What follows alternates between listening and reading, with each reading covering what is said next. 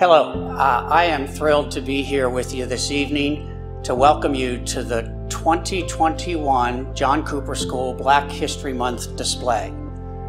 This is an annual tradition for us, and since we have been in this building, we have had some amazing displays. The space really lends itself to the kind of environment we want for the month of February while this display is up. Of course, this year is different in the same ways that athletics are different and some of our student activities are different, and we're not able to have the presence of a lot of people on campus during the day, but we're going to do the very next best thing. We're going to put this as a video and post it at various places on the school website and the tiles, and you will get a virtual tour of the display.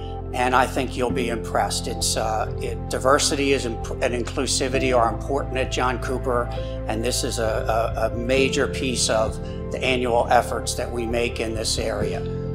We think that it is the best one we've had because it is both celebratory, but it is also accurate and realistic regarding the history of the Black experience in the United States. And we think that both of those things are important for all of our students. We'll have students here from all three divisions with supervision of their teachers, and we hope that you enjoy the virtual version this year under these circumstances. I would be remiss if I didn't say something significant about Jennifer Jackson and Pepita Boone and Natasha Douglas.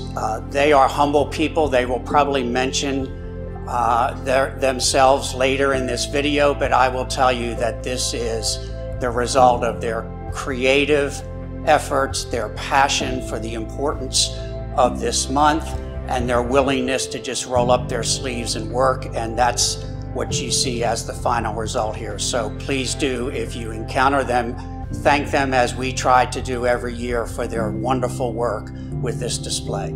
Thank you.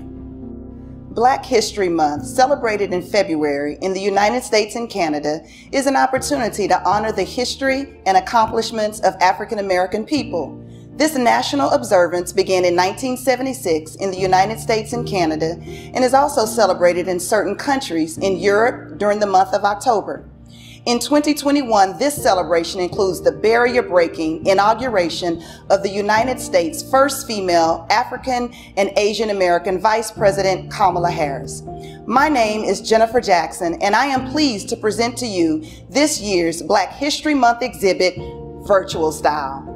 While the dynamics of our current environment are different, the parent volunteers, along with the lower school, middle school, and upper school diversity coordinators, wanted to ensure the legacy of the John Cooper Black History Month exhibit continued into its fourth year. This year's exhibit highlights key historical movements in Black history that navigate us through critical periods of time that contributed to the shaping of a strong people. Famous figures in Black history also adorn the exhibit to remind us of the impact Black people have made throughout various areas of history. We continue with pride to learn of Black history unique and rich to our own state of Texas. And while historically Black colleges and universities may not be known to all, be sure to stay tuned as this exhibit exposes you to some of the educational institutions that have produced many great minds. During this virtual exhibit, you will experience the various sections with some of our students. While there is so much rich history of Blacks, this exhibit is only able to cover just a tip of the iceberg, but we are sure it will be informing and insightful. It is with great pleasure that I have had the opportunity to work with some amazing Cooper mothers to plan, create, and implement this exhibit. Those mothers are Pepita Boone, who has 2 children at Cooper, one in the lower school and one in the upper school. Natasha Douglas, who has 3 daughters in the lower school here at Cooper. My 3 children attend Cooper, and 2 are in the lower school and 1 is in the middle school. Each of us have worked tirelessly along with the help of some fabulous diversity coordinators, Mr. Samir Muheeth, Lower School, Miss Marsha Elliott, Middle School, Mrs. Ashley Bryson, and Mr. Stephen Hebert, Upper School, to execute this vision. I, along with them, invite you to relax right where you are to learn, experience, and enjoy as we present to you this virtual Black History Month exhibit. A turbulent era following the Civil War, Reconstruction was the effort to reintegrate Southern states from the Confederacy and 4 million newly freed people back into the United States. During Radical Reconstruction, which began with the passage of the Reconstruction Act of 1867, newly enfranchised Black people gained a voice in government for the first time in American history, winning election to the Southern state legislatures and even to the U.S. Congress. The 3/5 Compromise was a compromise reached among state delegates during the 1787 United States Constitutional Convention. This compromise counted 3/5 of each state's slave population toward that state's total population for the purpose of apportioning the House of Representatives. The 13th Amendment to the U.S. Constitution, ratified in 1865 in the aftermath of the Civil War, abolished slavery in the United States.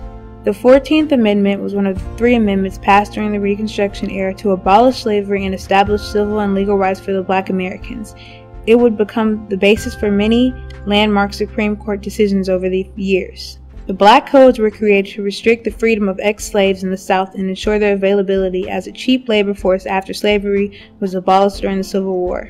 Named after a Black minstrel show character, the laws, which existed for about 100 years after the Civil War until 1968, were meant to marginalize African Americans by denying them the right to vote, hold jobs, get an education, or other opportunities.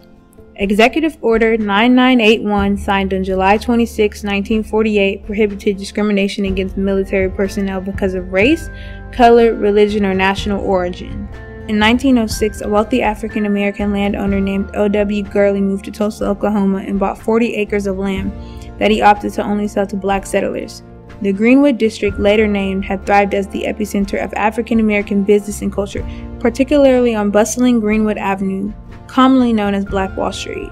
The Camp Logan Mutiny occurred on August 23, 1917. It was a mutiny and riot by 156 soldiers of the 3rd Battalion of the all-Black 24th United States Infantry Regiment. The East St. Louis riots were a series of outbreaks of labor and race-related violence by white Americans, who murdered between 40 and 250 African Americans in late May and early July 1917. The Red Summer of 1919 marked the culmination of steadily growing tensions surrounding the Great Migration of African Americans from the rural South to the cities of the North that took place during World War I. The Black Wall Street Massacre happened in 1921 and was one of the worst race riots in the history of the United States, where more than 35 square blocks of a predominantly Black neighborhood were destroyed in 2 days of rioting, leaving between 150 and 300 people dead. Separate but equal, yes or no, Brown v. Board of Education of Topeka was a landmark 1954 Supreme Court case in which the justices ruled unanimously that racial segregation of children in public schools was unconstitutional. Thurgood Marshall, the head of the NAACP Legal, Defense, and Educational Fund, served as chief attorney for the plaintiffs. 13 years later, President Lyndon B. Johnson would appoint Marshall as the first Black Supreme Court justice. Brown v. Board of Education started off as 5 cases. At first, the justices were divided on how to rule on school segregation, with Chief Justice Fred M. Vinson holding the opinion that the Plessy verdict should stand, but ultimately it was a unanimous decision. The Montgomery bus boycott was a civil rights protest during which African Americans refused to ride city buses in Montgomery, Alabama from December 5, 1955 to December 20, 1956 to protest segregated seating. The boycott is regarded as the first large-scale U.S. demonstrated against segregation. The Little Rock Nine was a group of 9 Black students who enrolled at a formerly all-white Central High School in Little Rock, Arkansas, in September 1957. Their attendance at the school was a test of Brown v. Board of Education, a landmark 1954 Supreme Court ruling that declared segregation in public schools unconstitutional. On September 9, 1957, President Eisenhower signed the Civil Rights Act of 1957 into law, the first major civil rights legislation since Reconstruction. It allowed federal prosecution of anyone who tried to prevent someone from voting. It was also created a commission to investigate voter fraud. Freedom Riders were groups of white and African American civil rights activists who participated in freedom rides, bus trips through the American South in 1961 to protest segregated bus terminals. The Greensboro Sit-In was a civil rights protest that started in 1960 when young African American students staged a sit-in at a segregated Woolworth's lunch counter in Greensboro, North Carolina, and refused to leave after being denied service. These actions made an immediate and lasting impact, forcing Woolworths and other establishments to change their segregationist policies. Houston's first sit-in was a nonviolent, direct action protest led by more than a dozen Texas Southern University students, and was held on March 4, 1960, at the Weingarten's grocery store lunch counter. The sit-in was organized to protest Houston's legal segregation laws. In the spring of 1963, activists in Birmingham, Alabama, launched one of the most influential campaigns of the civil rights movement, known as the Birmingham Campaign. It marked the beginning of a series of lunch counter sit-ins, marches on City Hall, and boycotts on downtown merchants to protest segregation laws in the city. From May 2nd to May 5th, 1963, thousands of children left their schools in Birmingham, Alabama to march for civil rights during the Birmingham Campaign. The purpose of the march was to walk downtown to talk to the mayor about segregation in their city. The crusade ended after intervention from U.S. Department of Justice. The event moved President John F. Kennedy to express support for federal civil rights legislation and the eventual passage of the Civil Rights Act of 1964. The children made a big difference in the history of civil rights in America. The March on Washington was a massive protest march that occurred in August 1963 when some 250,000 people gathered in front of the Lincoln Memorial in Washington, D.C. The march was also the occasion of Martin Luther King Jr.'s now iconic I Have a Dream speech. Freedom Summer, or the Mississippi Summer Project, was a 1964 voter registration drive aimed at increasing the number of registered black voters in Mississippi. Over 700 mostly white volunteers joined African Americans in Mississippi to fight against voter intimidation and discrimination at the polls. The Civil Rights Act of 1964 prohibits discrimination on the basis of race, color, religion, sex, or national origin. Provisions of the Civil Rights Act forbade discrimination on the basis of sex or race in hiring, promoting, and firing. It is the nation's benchmark civil rights legislation and continues to resonate in America. The 1964 Harlem Riot was one of a number of race-based uprisings that took place in multiple cities across the United States during the 1960s. As elsewhere, Harlem blacks reacted to racial discrimination, segregation, police brutality, and social injustices that dominated their lives. The Watts riots of 1965 were a series of violent confrontations between Los Angeles police and residents of Watts and other predominantly African American neighborhoods of South Central Los Angeles that began August 11, 1965 and lasted for 6 days. On March 7, 1965, what became known as Bloody Sunday in Selma, Alabama, a 600-person civil rights demonstration ends in violence when marchers are attacked and beaten by white state troopers and sheriff's deputies. The Edmund Pettus Bridge, now a National Historic Landmark, was the site of the brutal Bloody Sunday beatings of civil rights marchers during the first March for Voting Rights. The Selma to Montgomery marches were 3 protest marches, held in 1965 along the 54-mile highway from Selma, Alabama to the state capital of Montgomery. The protesters, under the protection of federalized National Guard troops, finally achieved their goal, walking around the clock for 3 days to reach Montgomery, Alabama on March 21, 1965. The Voting Rights Act of 1965, signed into law by President Lyndon B. Johnson, aimed to overcome legal barriers at the state and local levels that prevented African Americans from exercising their right to vote as guaranteed under the 15th Amendment to the U.S. Constitution. A history of institutionalized unemployment, abusive policing, and poor housing was already present in certain areas of the United States. As a result, riots began to flare up across the country, but especially during the summer months. The long, hot summer of 1967 refers to the 159 race riots that erupted across the United States in 1967. In June, there were riots in Atlanta, Boston, Cincinnati, Buffalo, and Tampa. In July, there were riots in Birmingham, Chicago, New York City, Milwaukee, Minneapolis, New Britain, Rochester, and Plainfield. Also known as Title VIII of the Civil Rights Act of 1968, it protects individuals and families from discrimination in the sale, rental, financing, or advertising of housing. The Fair Housing Act, as amended in 1988, prohibits discrimination on the basis of race, color, religion, sex, disability, family status, and national origin. In 1992, Los Angeles riots were a series of riots and civil disturbances that occurred in Los Angeles County in April and May 1992. In July 2013, the movement began with the use of the hashtag Black Lives Matter on social media after the acquittal of George Zimmerman in the shooting death of African-American teen Trayvon Martin 17 months earlier in February 2012.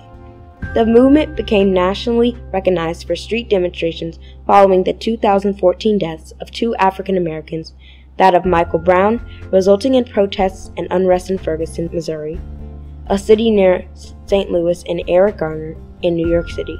The originators of the hashtag and call to action, Alicia Garza, Patrice Cullors, and Opal Tometi, expanded their project into a national network of over 30 local chapters between 2014 and 2016.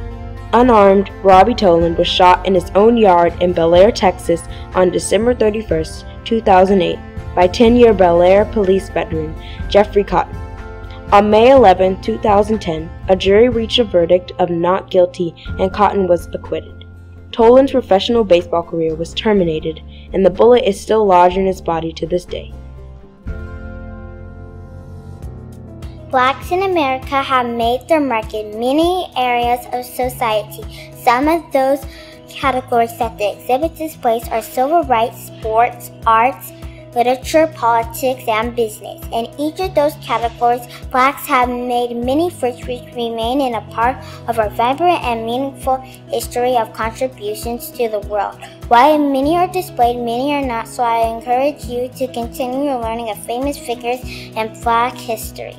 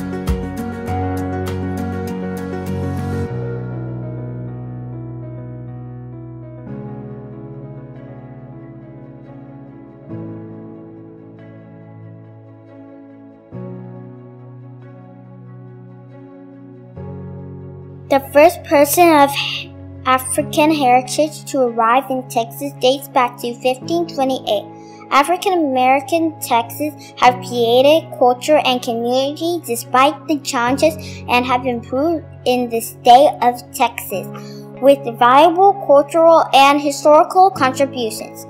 Texas is home to several historical Black landmarks and has produced many famous Texans. Most notable, Galveston, Texas is the location where the news was delivered that the Civil War had ended and the enslaved were now free. Historically, Black colleges and universities, otherwise known as HBCUs, have played a critical role in ensuring that African Americans like myself received a quality education dating as far back as 1891. During the years of strict and legal racial segregation in the United States, HBCUs serve as an island of hope where Blacks could learn to read and write without the fear of being retaliated against. There are currently 107 HBCUs in this country, spanning across much of the southern states. I am proud to say I am an alum of Southern University, A&M, located in Baton Rouge, Louisiana. My experiences there did more than give me exposure to my heritage. It allowed me to identify my likes, dislikes, strengths, and weaknesses, and shaped me into the strong Black woman I am today. My name is Pepita Boone, and I am a proud graduate of Southern University, home of the Human Jukebox and HBCU. Hello, Cooper family. My name is Natasha Douglas, and I would like to take the time to thank the John Cooper School for the opportunity for Jennifer Jackson, Pepita Boone, and myself to deliver such powerful content about African American history to our Cooper community. Each of us were overtaken with emotion as we relived history through the countless newspaper articles, documentaries, and pictures of our ancestors. And we as well felt joy in celebrating the progress of the African American culture. We hope that you thoroughly enjoyed this material as we strive to deliver awareness about both the struggles and achievements of African Americans. Visit the Black History Month tile on the Cooper website portal, where you'll find many of the material that our students will be exploring this month. You'll also find this video posted there through the end of February. Thank each and every one of you for taking the time to journey through history with us. We would also like to thank our student readers for navigating us through such rich history. Peyton Boone, who's in the upper school, Bailey Jackson, who's in the middle school, and Nia Douglas, who's in the lower school. This virtual experience has come to an end, and as we conclude, we would just like to say, Happy Black History Month.